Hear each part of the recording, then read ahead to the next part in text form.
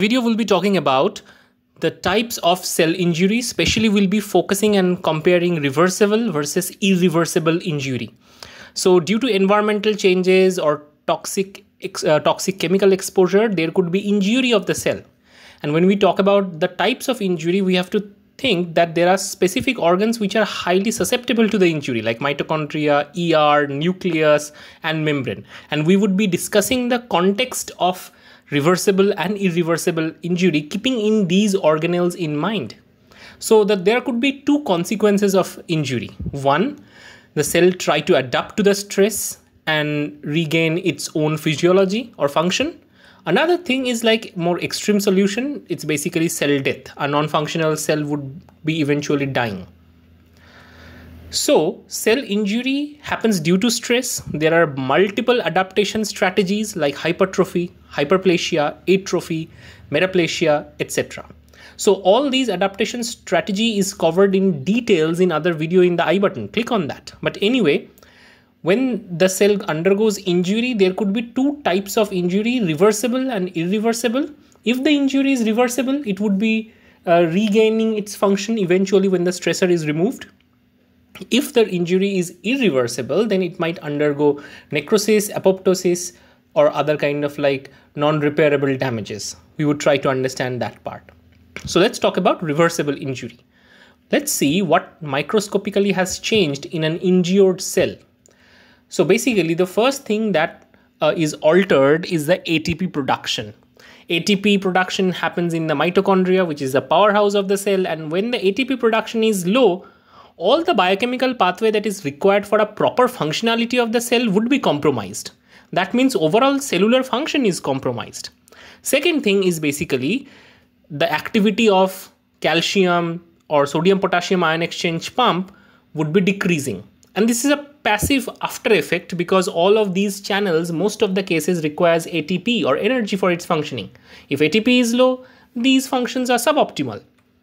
There could be other kind of manifestations that could be microscopically seen, that is like ribosomal or polysomal detachment from the endoplasmic reticulum. So generally there are a lot of these ribosomes attached on the endoplasmic reticulum, the rough one, and they are the protein forming machinery.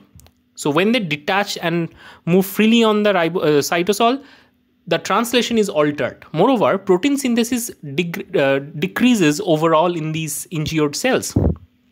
Also, there are several changes in the plasma membrane could be observed. There could be alteration in the lipid composition, there could be blebbing of the membrane, and many other things.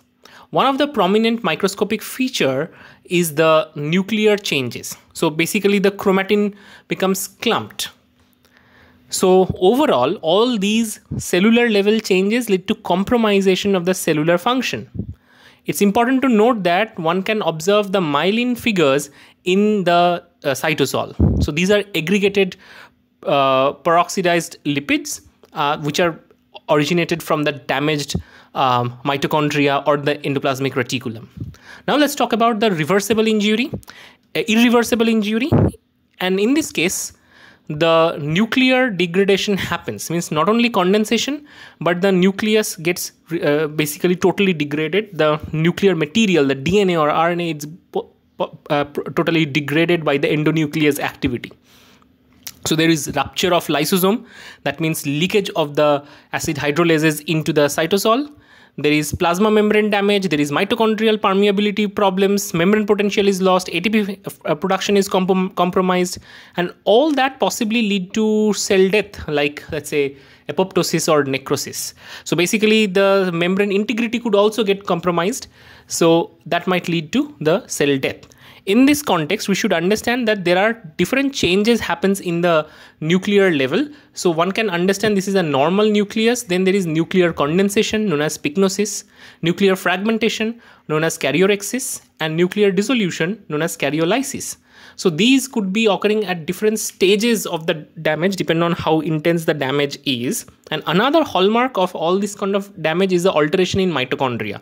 So mitochondrial function is severely compromised in irreversible injury.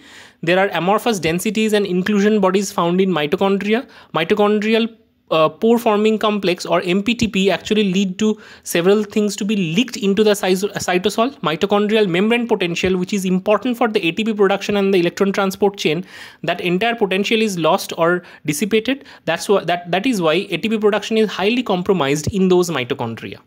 So I hope that gives you an idea about the irreversible injury. And here is a very quick summary of the irreversible and reversible injury. So if you like this video, give it a quick thumbs up. Don't forget to like, share, and subscribe. See you in next video.